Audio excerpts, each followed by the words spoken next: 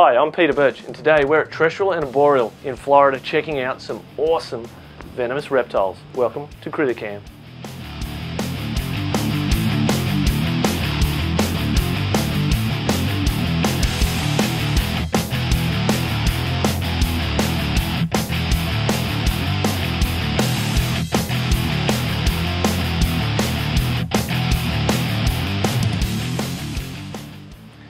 At this facility they've got some absolutely spectacular chondros. Unlike the Australian chondros which just strictly go green, these chondros go all different colours.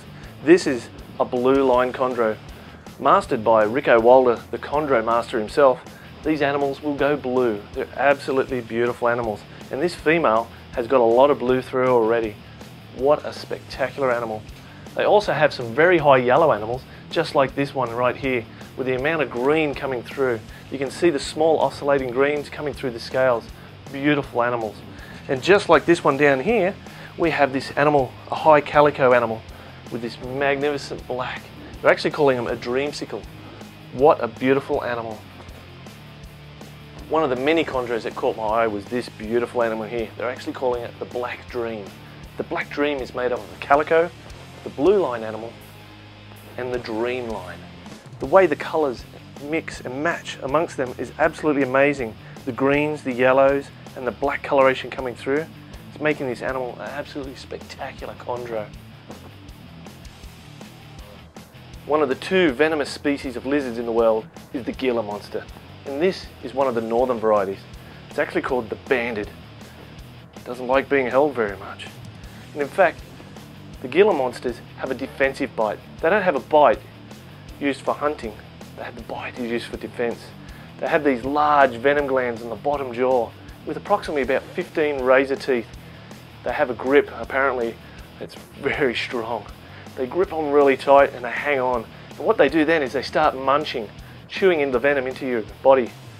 And believe it or not, these guys can actually hang on for about 5 minutes before they'll release and let go. Now, they do spend a lot of time underground in their burrows. When they do come out, they're looking for things like eggs and small mammals. They are an absolutely awesome looking animal, these massive claws, and when you look at them closely, you can see why they call them a monster. Very prehistoric looking animal. Just like the adult Gila monsters, there's a few baby ones as well. These are grow-ups. So he's planning on growing these little fellas up to use as breeding stock. Look at the little beautiful face. The big monsters weren't attractive. These guys definitely are. They are just so damn cute. This is the other venomous lizard that exists in the world, the beaded lizard.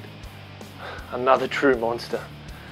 Just like the Gila, it has the enlarged venom glands and also lives underground. Now, believe it or not, these guys are a Mexican species living under the ground, and they lay eggs.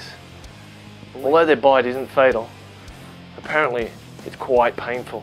Whoa. As you can see, whoa, he doesn't like being handled like this. So like I said, their bite isn't fatal, but it is very painful. And in fact, it'll drop your blood pressure and cause some serious swelling. So what we might do, because he's not liking this, we're going to stick him back in the box. Sorry, buddy. Sorry, buddy. One of the biggest thrills I'm having here today, wow, is handling this Black Mamba. Whoa, whoa. Sorry, buddy. The Tanzanian Black Mamba is one of the coolest snakes, and being lucky enough, whoa, to hold one of these is absolutely one of the greatest privileges I've had here. Oh, big, beautiful animal. Intelligent. Woo. I've had an absolute blast today handling a giant Black Mamba. That was absolutely awesome. Please leave a comment below, hit me up on Facebook and Twitter. You've been watching CrittaCam.